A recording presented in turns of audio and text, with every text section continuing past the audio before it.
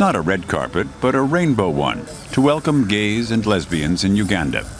In a few days, they plan to hold a parade here to celebrate diversity in Africa.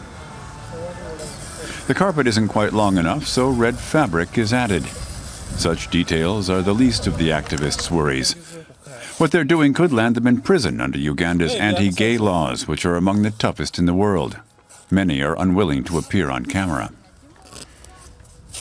I think if they got news that we're happening here... One man says he thinks the police will stop them if they find out what they're doing. People talk to the media, he says, or post something on Facebook.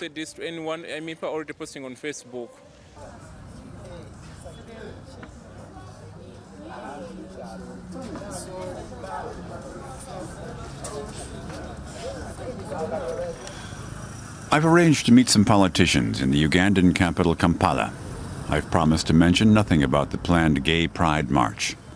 Same-sex relationships are illegal in Uganda, punishable with up to 14 years in prison. Parliament has even discussed the possibility of introducing tougher sentences. Some are calling for the death penalty, like lawmaker Christine Abia, one of the major hardliners. Even animals, beasts, have not degenerated that far.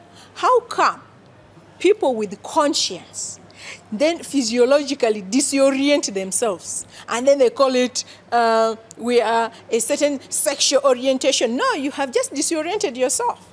And then you pretend that it's a human right. No, for goodness sake, it's a human wrong. I'm shocked by her stance. Christine Abia is actually known among many Western organizations as an energetic defender of women's rights. But to me, she seems more like a woman from the Middle Ages. The only ultimate thing one could do is just throw them in the water, let them be eaten by good fish. Richard is one of those that Christina Abia would like to turn into fish food. The young Ugandan is helping with preparations for the Gay Pride March. He came out 2 years ago and is happy to appear on camera.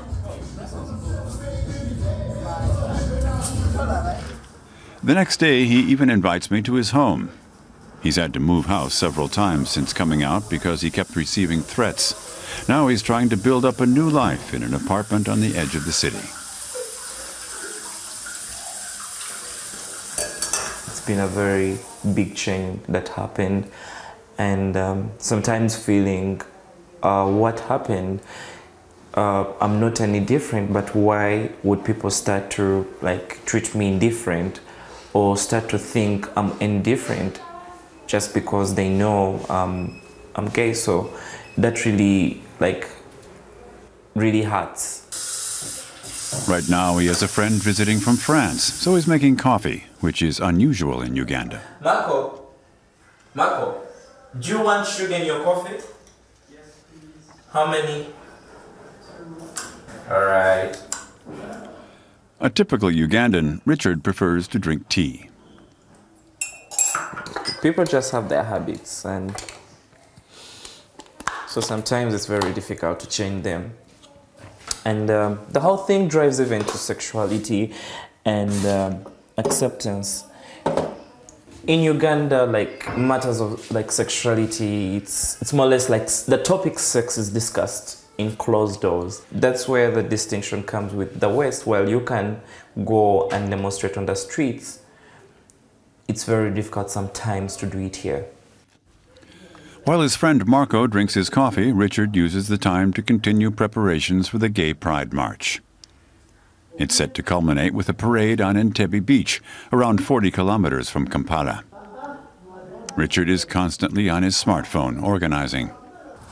I find it amazing that Richard can be so relaxed given the circumstances. He's even happy. You brought the rain. A little while ago, he wouldn't have dared draw attention to himself, let alone go on camera.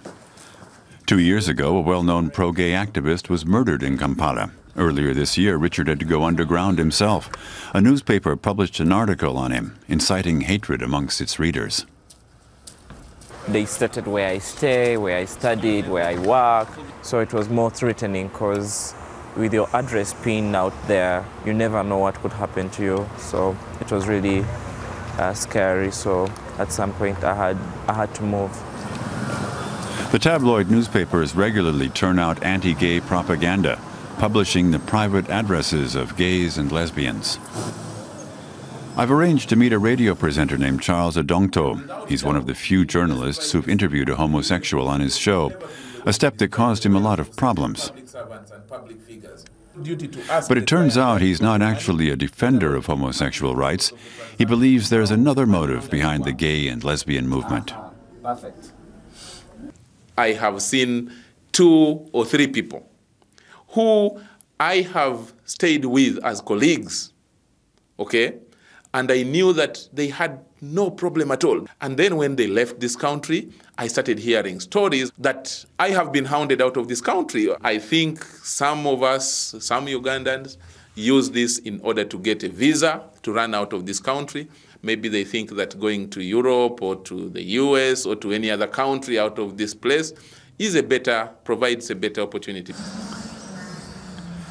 Later, I meet up with Richard again at an Indian restaurant, and I tell him about my conversation.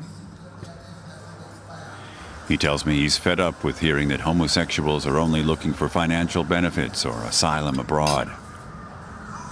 He says that despite all his problems, he's never considered leaving his homeland.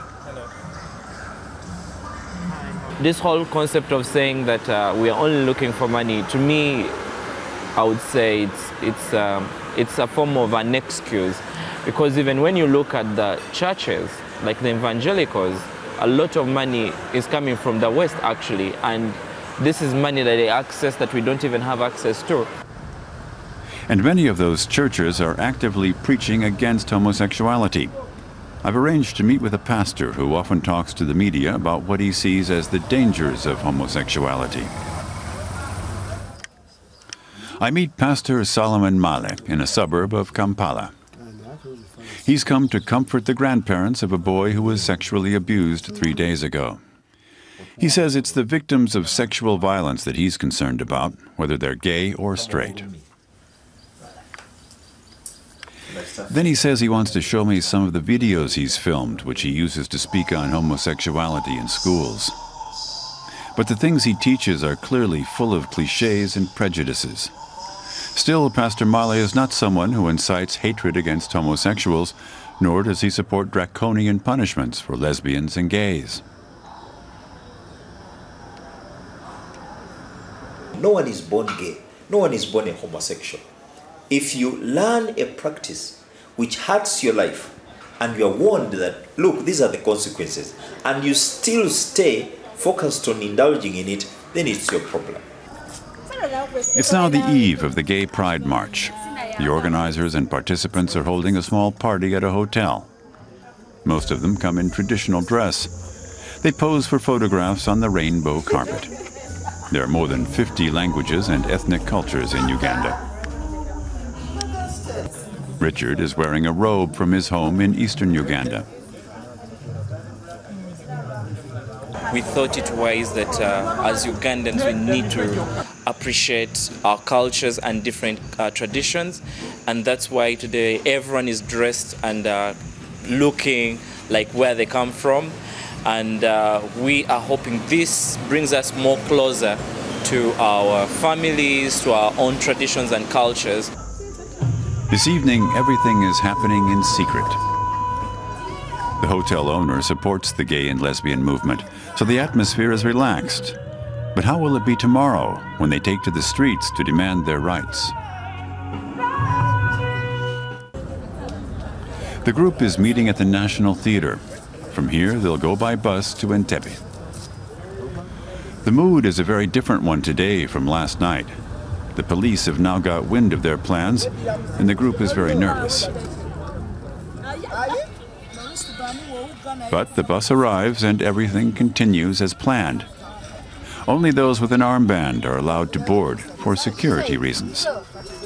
But there's still no sign of Richard, and I'm starting to feel worried. The man sitting next to me is also looking increasingly tense. He's already been to prison because of his homosexuality. The police guys were like, this guy is gay. So these guys wanted to see how I do it with my fellow men. So they confiscated my clothes and they had to do rough sex with me. When we get to Entebbe, we first have to wait for the other buses to arrive. but the group has no problem passing the time.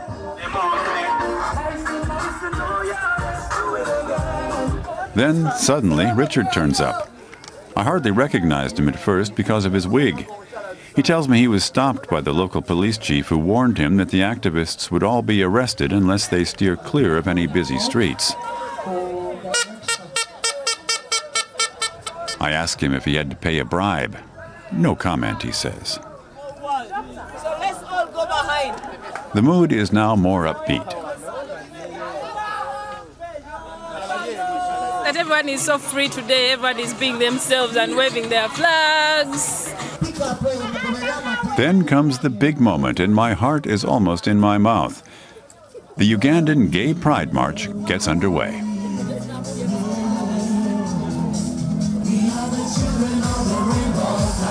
They've waited for a long time for this. Last year, the police put a stop to the parade before it really got started. This time, the gays and lesbians are able to march for half an hour along Entebbe Beach undisturbed. They're very relieved and begin to dream of a different Uganda. We are moving forward, moving on. To have a free and liberated people, LGBT people, who live in harmony with the rest of the community. I've spent nearly a week with Richard and the others and been impressed by their courage. I've seen problems, but also signs of hope. And who knows, maybe next year they'll be able to take their march from the beach to the center of Kampala.